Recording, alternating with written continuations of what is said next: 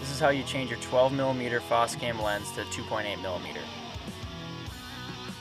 First, remove the sunshade. This makes it easier for you to change your lens out.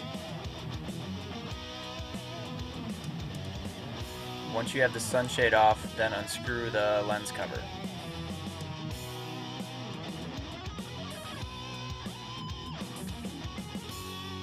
You'll now see 4 screws on the outside. Those 4 screws are the first ones you remove, which will allow the whole infrared board and the lens to come out. Once you got the 4 screws removed, then pull out by the lens and the infrared board will come out of the housing. Once you get it out, then there'll be 4 more screws on the inside. You'll see them amongst all the infrared lights. This allows the lens to detach from the infrared board.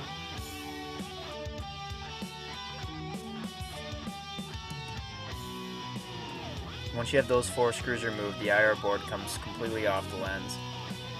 Then you can undo the 2 connections that are right there, so it's not in the way at all.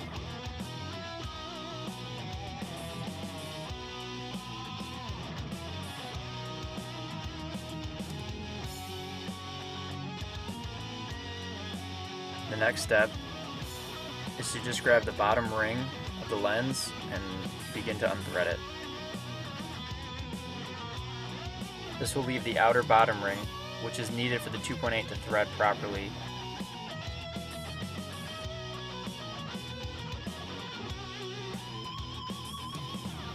Also, don't forget to remove the screw that locks in the focusing.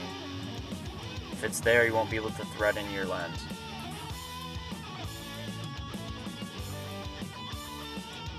Now you'll thread the lens all the way in, and you'll actually use the focusing part of it to get it in focus for the live video.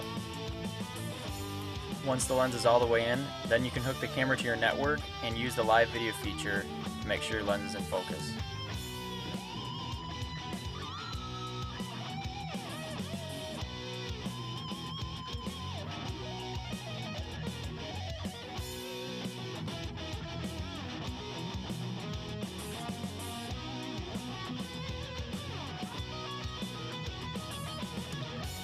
Now that you got your 2.8 focused in, basically do all the steps you just did in reverse and get your camera back to normal. When you're plugging your IR board back in, make sure it's not plugged in, because if any of those circuits on the back hit anything metal, it'll actually short it out and ruin the IR board.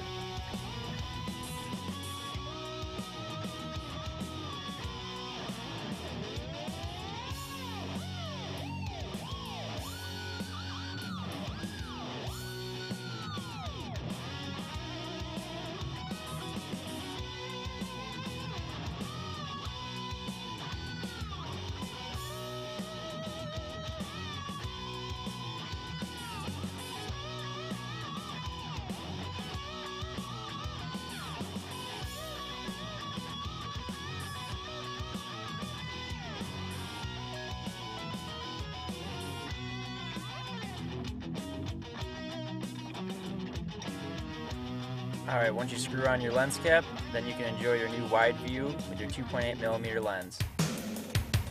RageCams.